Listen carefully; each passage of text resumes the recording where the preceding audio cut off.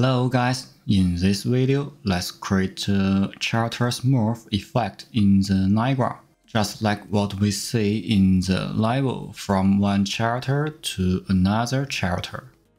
Here we just set visibility of character as an example. If we want to get a better effect, we can modify the character's material. Okay, let's start it. At the Niagara system, here we use an empty template.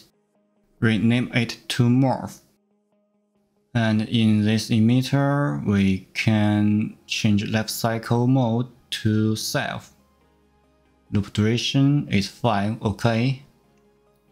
Now let's add spawn rate. 200,000, maybe 20,000. Okay, it's a large number of particles, so we select sim target to GPU and fixed. Now we set initialize particles. Lifetime is 10. Color, we use a user parameter. Search linear color. As default, we use blue. And spread size mode, we select random uniform. 0.2 to 0.5. Rotation mode, there is no need to adjust because we use the default spread material. Even if the rotation is set, there is no difference. Okay, now let's add skeletal mesh location. Here we need 2 modules. Yes, use 2 characters. And also we add a use parameter, skeletal mesh and skeletal mesh 1. By user parameter, we can select characters in the level. And then we set 2 position parameters to store the character's position, SKM position 1 and SKM position 2. Okay, the first module, sample position, is SKM position 1. The second module, sample position, is SKM position 2. In the end, we set particles position to SKM position 1. Now let's set preview mesh. SKM mannequin, yes. This is character 1.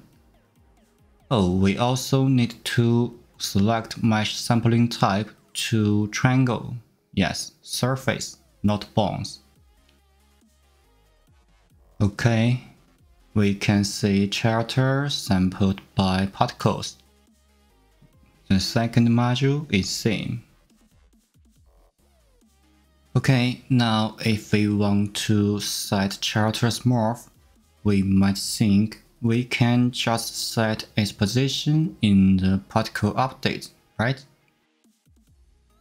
This method is indeed feasible, but in this way we can only set its position in particle update, and we can't add other force modules. Otherwise, when the FPS is unstable, the particles will shake. Okay, we can try it. Add a curve for alpha, 0 to 1, and A is SKM position 1, B is SKM position 2. Now we can see the particle will slowly change from character 1's position at the beginning to the character 2's position at the end. Okay, here we set lifetime to 5. Yes, for preview. Also key data 0.2, 0.8, because we need particles can stay on the shape of 2 characters for a while. Oh yes, there is one thing we've got to modify before. Its loop behavior, we need to keep it at once. And loop duration is 5. Okay, we can see this effect in the level. It's indeed a morph effect. Now we can add some force modules to it. For example, at the current noise force, set these parameters at will. Yes, we can see these particles have some jitter. So here we use force module to achieve the same effect, so there won't be any jitter.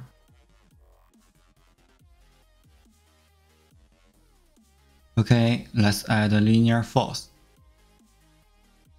We need to multiply vector by float. And then subtract position.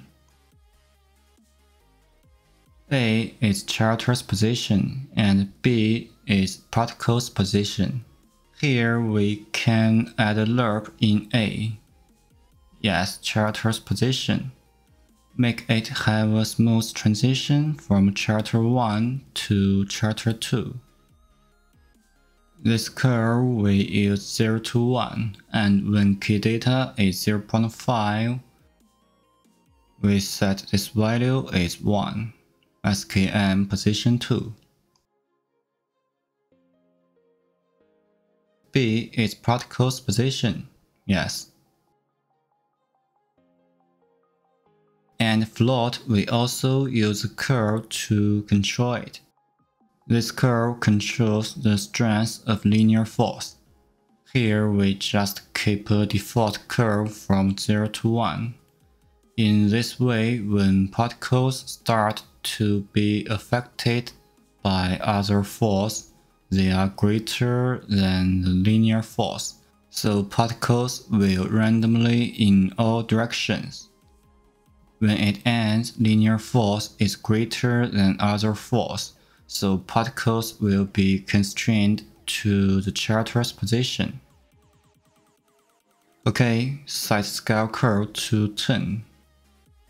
And then in curve noise force, we also need to set noise strength as a curve.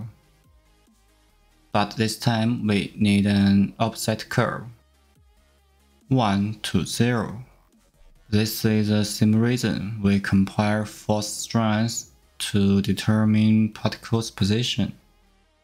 Okay, we can add some key data to this curve. Yes, make it more random.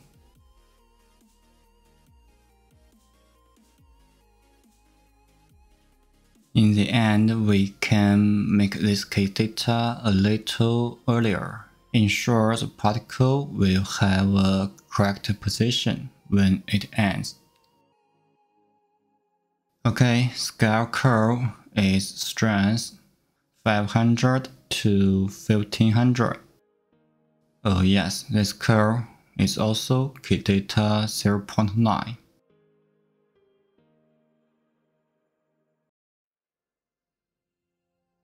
Now let's add a vortex force.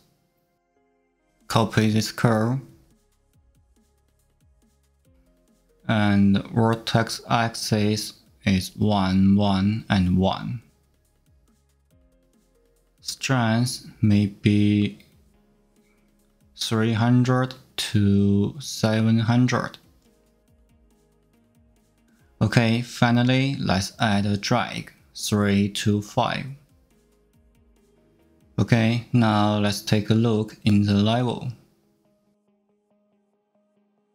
Let's recite.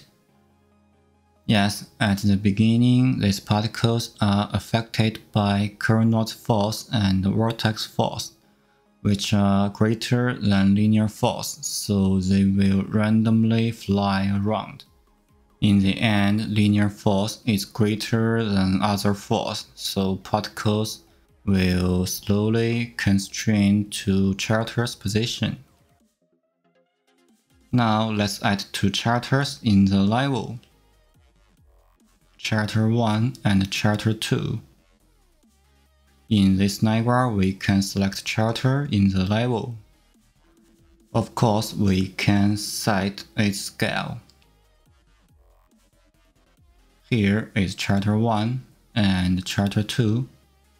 Yes, we can see these particles from Charter 1 fly to Charter 2.